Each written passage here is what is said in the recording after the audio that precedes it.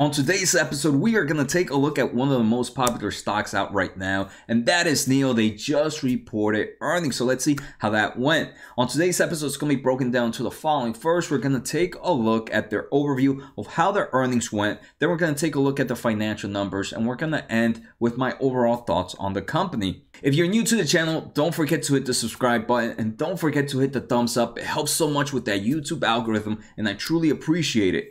Like always, my name's Jose Najarro. By day, I'm a senior electrical engineer, but by night, I'm a self-taught investor looking for long-term investments for my portfolio. And if you guys like these hoodies, you should check out the merch, the links down below. Remember, none of this should be taken as advice, as I am not a professional. And before we go any further, scroll down in the comments to let me know, what are your thoughts on NIO right now? Are you holding? Are you buying? Are you just staying away? I know there's a lot of people like myself who don't have a position and just are keeping track of the company. At the moment, I have no position, so let me know, what are you guys doing with the company right now? While you're down there, you should also see a link to my Discord channel. It's free to anybody that wants to join, and I post every time I buy and sell a stock there. And like I said, it's completely free. I'm not charging anybody here for anything. While you're down there, you should also see a link to Webull. If you sign up following that link, we both could get a free stock. I think right now they're doing a special where we might get 2 free stocks. I'm not sure how long this special will last, so make sure to follow that link and subscribe. All right, so right now we're going to take a look at NIO after hours. When recording this episode, the stock price is sitting at $46.39. It's actually pretty much flat from earnings. If we take a look, it was up 2% for the day before reporting earnings. Right now it's sitting at a market cap of $63.5 billion of market cap. That is actually pretty big compared to what I've expected. Year-to-date returns are 1,152%. So you over 10x your money in a matter of less than a year. So congratulations to anybody who has been in this wave. Congratulations to all those long-term investors. And just in the past month, I believe the stock price was up 100% for the past month. And that is actually pretty impressive. Usually when you see stock price being extended that much, and after earnings are reported, you would expect at least a strong pullback, and NIO did not see much or any. I would say it saw no pullback whatsoever after reporting earnings. Right now, at its current stock price of $46.59, it's about 3 to 4% down from its all-time high. So you can see not much of a pullback. Let's jump in and look at their earnings. So their earnings were reported November 17th of 2020, but this was for the quarter that ended September 30th of 2020. So Q3 non-GAAP earnings per share were a loss of 12 cents, and GAAP earnings per share were a loss of 14 cents, which actually beat expectations by 3 cents. So first thing we can see is NIO is not profitable in neither non-GAAP or GAAP earnings. Revenue for the quarter was roughly about $670 million in United States dollars, and that was 140% gain compared to the same time last year. That is insane growth. Triple-digit growth is not something you see in many companies right now. And that was a beat by about $50 million, so it was a decent-sized beat. So we can see NIO did beat on expectations with earnings per share, and did beat guidance on did also beat on revenue. So I can see with this strong beat, I'm pretty sure this is what's holding this stock price up at the moment. Deliveries of vehicles were 12,206 vehicles this quarter compared to 4,799 vehicles a year ago. That, again, you're seeing that huge growth in just vehicles delivery. And just a quarter ago, they saw about 10,300 vehicles. So an increase of a year ago and an increase of compared to a quarter ago as well. And for those that want to know the breakdown of the vehicles, it was about 8,660 ES6s, it was 3,530 ES8s, and 16 EC6s. The other thing I do want to mention is just in the month of October, it was one of their biggest months ever. They saw 100% year-to-year growth on deliveries. In just October, they delivered about 5,000 vehicles. And we're going to see they did give guidance for the upcoming quarter, and it looks pretty amazing. I do believe that the reason they beat expectations, and the reason for this strong guidance that we're going to take a look at is the major reason the stock price hasn't pulled back. So for the upcoming quarter, they say deliveries of vehicles will be between 16,500 to 17,000 vehicles. This is approximately 100% growth compared to the same time last year, and about 35% growth compared to this quarter right now. So we're seeing strong triple digits growth year to year, and we're also going to see strong double-digit growth quarter to quarter. This is, I'm not gonna lie, this is pretty impressive. Numbers are looking okay, but is it worth the valuation? And that's pretty much the end game of most stocks. Let me know on your thoughts right now. Is this type of growth worth the type of valuation that this company is seeing right now? Right, we're seeing they're expecting total revenue to be about $921 million for the quarter. This represents an increase of 119% compared to the same time last year, and an increase of 38% compared to this quarter. So delivery of vehicles and total revenues are going to see strong triple-digit growth compared to the same time last year, and strong quarter growth compared to this quarter right now. And that, I'm not going to lie, these are numbers you don't see pretty often in many companies. So I can see why there is a big hype. Sometimes though, that hype can create an overstretch in price and kind of creates volatility around the stock price. But I mean, just me assuming real quick, let's say they're doing about close to 1 billion in quarter 4. If this quarter was one of the biggest quarters as well, quarter 3, which they made about 670, let's assume for the year, which I don't think they are, they had about $3 billion in sale. With the current market cap, that's almost a 20 price to sales ratio. That is actually pretty high. Just looking at a valuation like that, just because I'm pretty sure most other EV stocks are sitting at about a price to sales ratio of 11. So investors are obviously betting a bit more on NIO. And is it worth that valuation? You guys should let me know in the comments right now. I'm pretty sure I'm going to get a lot of NIO bulls. I want to learn from you guys. Why do you think the valuation is worth that much more compared to other EV stocks? And for those bears, let me know as well. What do you think? Why don't you think that valuation is worth that multiple higher compared to all those other EV stocks? Next, we're also going to take a look at some updates that pretty much happened in this quarter. The first thing they mentioned is they launched a 100 kilowatt battery power. And this is actually pretty impressive. This is a way better than the previous one that they had, which was a 70 kilowatt hour battery. And they're also increasing, if you guys don't know, they have pretty much what they call the BaaS, a battery as a service model, where you can do two things with these vehicles. The first thing is you can purchase the vehicle with the battery already in there, and it costs an X amount of price.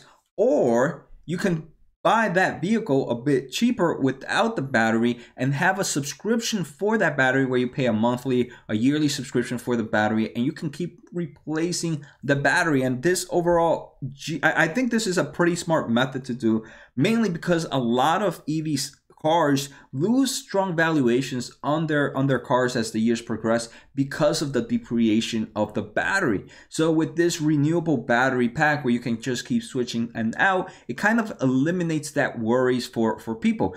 It is a pretty cool thing. I'm just not sure how much consumers are really worried about it. But the overall monthly subscription, I think, is pretty cool. And now with this 100 kilowatt battery pack, they're doing that, hey, any new vehicles that you purchase now are going to be with this 100 kilowatt battery pack. Either you can buy the permanent solution or you can buy the subscription base. And if you previously had the 70 kilowatt battery pack, you can either go in and replace it for the 100 kilowatt battery pack, or you can you can upgrade your subscription and upgrade it from the previously 70 kilowatt to now the new 100 kilowatt. So this is actually, I think the overall model is pretty cool, but I do believe it's still a little early to tell how much the overall market is really appreciating this and how much type of growth they can see from it. They also, another thing we can see is in September of 2020, they did an offering of ADRs at $17, at a price of $17. That was in September 20th. In September 20th, this stock price was about $17. and now it's about 46 in a matter of 2 months. How much has changed in this company for the stock price to grow up that dramatically in the past 2 months?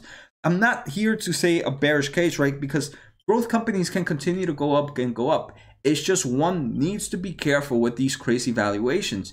Just when stock price sometimes overextend, there's gonna sometimes be a pullback. It's not a guaranteed, but it's something investors, especially new investors, should keep in mind of. And stock prices don't normally go up 100% in a matter of a month.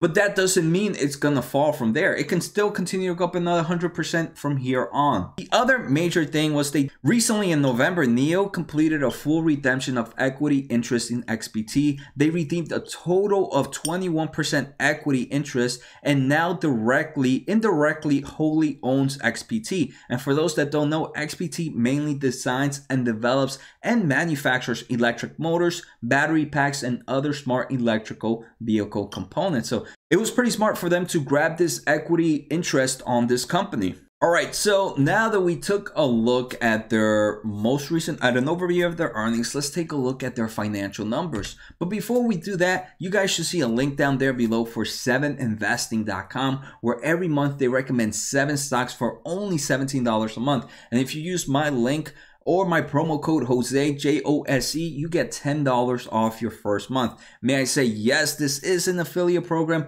but I use their services and would recommend it to anyone. All right, so let's take a look at their financial numbers. First, let's take a look at pretty much how their income statement pretty much looked like. Vehicle sales, like I mentioned, were up 146% compared to the same time last year.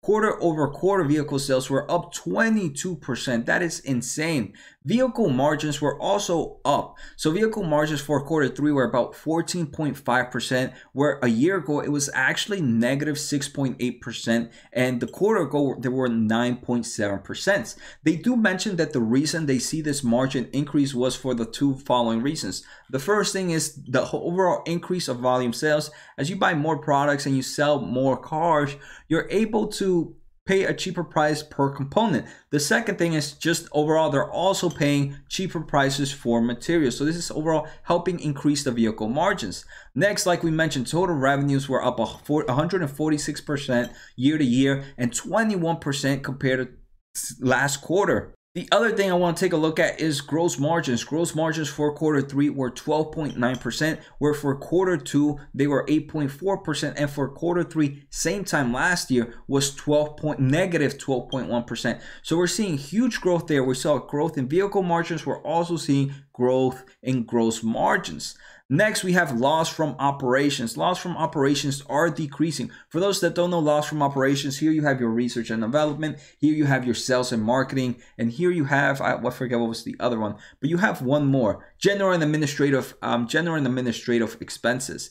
And look, a year ago, they spent about $2.4 billion in here. And I'm pretty sure right here, these values are in renminbis, which is the Chinese currency that they're using. But now, last year, like I mentioned, was 2.4 billion. Now they're sitting at 946 million loss there. So yes, it's still a loss from operations, and you're always going to see a loss from operations. What you want to see is a decrease of loss from operations. And the main reasons we're seeing this decrease in loss from operations is Q3 of 2019 was a huge ramping time for NIO. They were pretty much finishing. It was like the end time for a lot of vehicles that they were going to start to release. So they were seeing a lot of increase in their research and development during that time. At the end of the day, like I mentioned, NIO right now is not profitable. This quarter, it lost about 98 cents per share, but compared to same time last year where it was $2.48 loss. So again, we're still negative here, but it is improving. We're getting closer to that profitability rate. Just a quarter ago, it was a negative $1.15. So we're doing better than a year ago and better than a quarter ago. And I don't know why I keep saying we. I don't have any positions in NIO. Next, I wanted to take a look at their balance sheet, right? We saw that this is a company that is not profitable right now. So we have to make sure that they have a lot of cash at hand to be able to withstand a few years of not being profitable. So right now they have about $2.8 billion of cash and cash equivalents and about $400 million of short-term investments. So about $3.24 billion of quick cash available to them. If we jump straight to their total liabilities, their total liabilities are about $3 billion. So the first thing this tells me is this company pretty much has enough cash to pay off its total liability. So this is a very, very strong balance sheet in my opinion. If we're just looking at short-term and long-term borrowings, which is a form of debt, it's only about $900 million. So if we look at that, this company has about 3 to 4 times more cash than it has long-term and short-term debt. So again, this is a very healthy balance sheet of the way it's looking right now. So now let's take a look at my overall thoughts on NIO. But before we go, don't forget to check out my second channel, Jose Najarro Entrepreneur. I pretty much just talk about my overall process. I've been doing this for the past 7-8 years and just trying to better myself. So make sure to check out that channel. And if you guys want to support the channel, also make sure to check out the merch. Self-taught investor. I thought this was the perfect merch for me, and I'm pretty sure most of you guys are in the same boat as me. So now my thoughts on NIO, and I want to start this off with technical analysis. Normally, as a long-term investor, technical analysis are not the first thing I look at. They are usually the last thing I look at, and that's why they're at the end of the video. So the first thing I look at is to see, is the stock overextended from its moving averages? Unfortunately for NIO, that is the case. It is overextended from its moving averages. But that does not mean that it will pull back. Two things can happen. It can just remain flat and the moving averages catch up to it, or the worst case scenario, it does a pullback to those moving averages. And sometimes it's a mixture of both. It does a bit of pullback and the moving averages also move up to it. So it's not as heavy as it truly looks. The second thing I try to look at is to see volume levels and at what stock price are the heaviest volumes. And one, we can obviously, a strong volume is initially at that low 15s, low 20s is where we're seeing a lot of volume for the stock. This tells me this is where a lot of people have bought in. The other step I'm seeing is within the 30s level, and the most recent one I'm seeing right here at the 40s level. So we can see this is, I can see why a lot of people were expecting a bit of a pullback, and honestly, I was surprised that there wasn't a pullback happening. So what do I like about NIO? First, what I like about NIO, the overall growth it's seeing strong growth quarter to quarter, year to year. It's also in revenue growth, seeing huge deliveries in vehicles. They're also improving their overall industry, right? We can see by improving from the 70 kilowatt hour battery to now the 100 kilowatt battery is showing improvements, that they're continuing to invest in their technology and continuing to improve the overall sales. Another thing, that overall battery as a service is something that I think is pretty cool. Not sure how it's going to work out and how those numbers are really looking. Maybe once we see a audited version of their earnings, we might be able to dig in a little deeper on what kind of market and how that is doing. And the balance sheet was also pretty impressive. The guidance that they gave was super strong. What don't I like? The first thing I want to say I don't like about NIO is the valuation it's at right now. I personally believe it is a little bit too overextended. But just because I believe it is, it doesn't mean it's going to pull back, and it doesn't mean it's right. For every investor needs to know the risk and tolerance. For me, it might be a bit too risky for my taste. Maybe for you, it might not be. And that's what's different within everybody. Everybody has different money situation. Everybody's in different stages of their life, and everybody has different risk tolerance. The second thing I don't like is right now they are not profitable. Again, we are seeing improvements on their profitability. They are getting lower losses each time. So that's a really great thing. And the third is the international risk of being a Chinese company.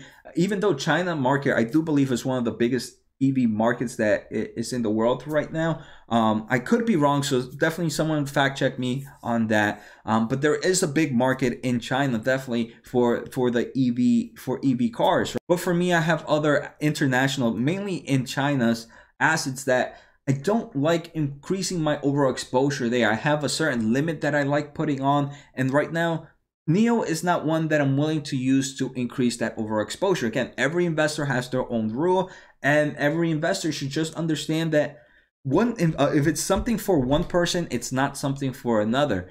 So if you are along on NIO, congratulations on the returns. Hope the wealth keeps on coming. If you're not along on NIO right now, you got to understand what your risk tolerance are. Are you willing to risk, or what are you wanting to do? So I hope you guys enjoyed today's episode. Like always, let me know what you guys thought. Take care, guys. Have a good night, and see you next time.